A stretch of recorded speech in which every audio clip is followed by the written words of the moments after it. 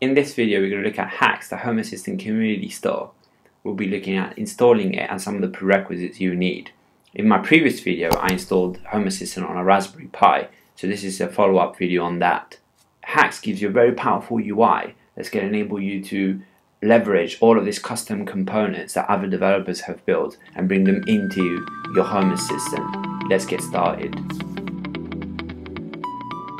Before you install HACS, you're going to need a few things: a GitHub account, a version of Home Assistant greater than 110, access to your configuration file, which you can achieve via a Samba or a SSH connection. Step 1, download the latest HACS release. So click on this download file.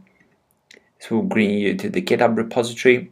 Scroll down and look for the HACS zip file. Click on it, and that would automatically trigger a download on your PC. Now connect to your Home Assistant using the Samba connection. Go to that file you downloaded, unzip it, and just double check the file contents. It should look something like this. Go to your Home Assistant shared folder and create a new folder called Custom Components. Remember the underscore between custom and components. Open a folder. Now copy the HACS folder into the Custom Components folder. Once this is done, you'll need to reboot Home Assistant. Go to Configuration, scroll down to Server Controls, and restart Home Assistant. OK. Now we need to log into GitHub and create a personal access token. This token is going to be unique to you, and you need to create it by logging into your account. If you don't have an account, it's free to set one up. It's very simple to do. You just need a username and an email. Right, so let's click on the token link, and I've got various tokens already created. It doesn't matter, you can create a new one. So click on Generate New Token and add the name. It could be anything, it could be HACS. I'm going to do HACS free. And there's no need to tick any of these options, just go down and click Generate Token. And I remember this token and copy this somewhere safe, because it's the only time you'll be able to see it, as mentioned here. And now we can add in the HACS integration. So go to Configuration, Integrations, and you've got a plus sign here. Type in HACS.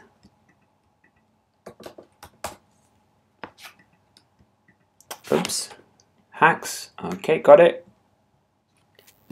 Now we need to go and get that token that we previously generated from GitHub. We're going to paste it, copy and paste it in. I'll be changing this token later on.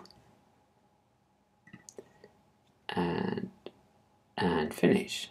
If we click on Options, we can set a few things. We can set up the name in the side panel, which is this one here. We can set up an icon, the number of releases to show. We've got any more options here to set, and if you were to change something, just click Submit. You're going to need to wait at this stage. HACS is waiting for Home Assistant to finish starting up. This should take just a couple of minutes. I had to get myself a cup of coffee because it took a little bit longer than expected, but here we are now, and we can add something into the front end. So I'm going to show you how you can add a mini media player as an example. So click on Front End, and there's again that plus button, and here you've got some, I think there must be like the most popular based on the star rating of things that you can add in. So let's have a look at, for example, the mini media player. So this is going to give you a preview of the beautiful, actually really beautiful media player. Some of the features which you can go and read, and some of the different types of ways you can make it look.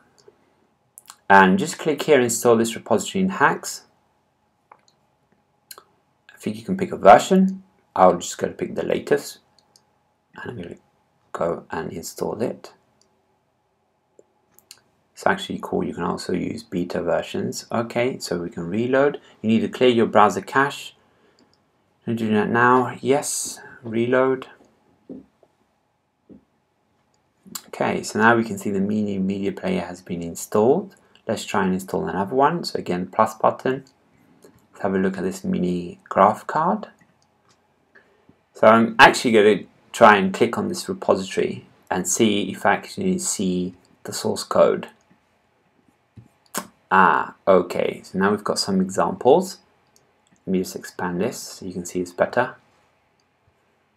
So we've got some examples of what we can use. We can have some sort of packet per second in the server. We can have a graph of temperature. This is energy consumption.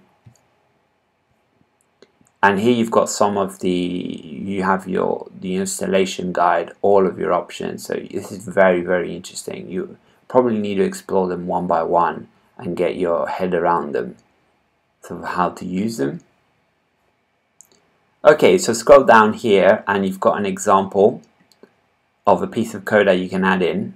So let's try and add this in with one of our temperature sensors. So copy the code.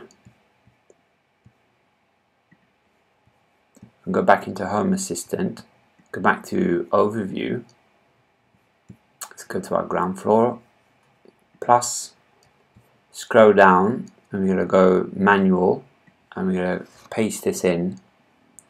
Now this sensor.humidity is probably not going to exist in my setup, so I need to find out what is the entity ID for this sensor, and I'm going to find that out now.